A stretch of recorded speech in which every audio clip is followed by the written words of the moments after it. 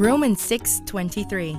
For the wages of sin is death, but the gift of God is eternal life in Christ Jesus our Lord. Let's look a little closer at keywords in this verse.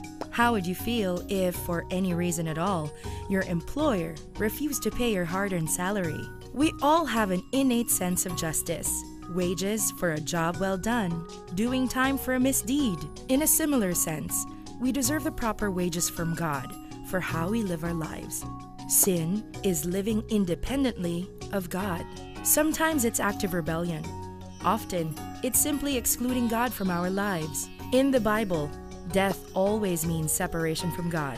The Bible says that all have sinned. We all deserve to be eternally separated from a holy, sinless God. That's the bad news.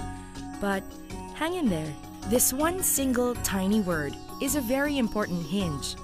Death is the bad news, but the good news is coming right up. While wages are earned, a gift, on the other hand, is something we get for free. A gift is free for the receiver, but the giver had to shoulder the cost. In this case, it was God Himself who purchased this gift. We have pointed out that death is eternal separation from God. Its polar opposite is eternal life. This is our gift from God, eternal life. It was Jesus who paid the price. No one else can offer this gift. No one else can afford the cost. God took the initiative to reconcile us to Himself through Christ's work on the cross.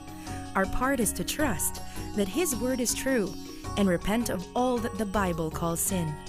Jesus desires to forgive us, but we must choose to take Him on His offer.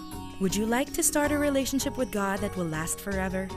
We invite you to say a short prayer in your own words. Ask Jesus to come into your life and to forgive your sins.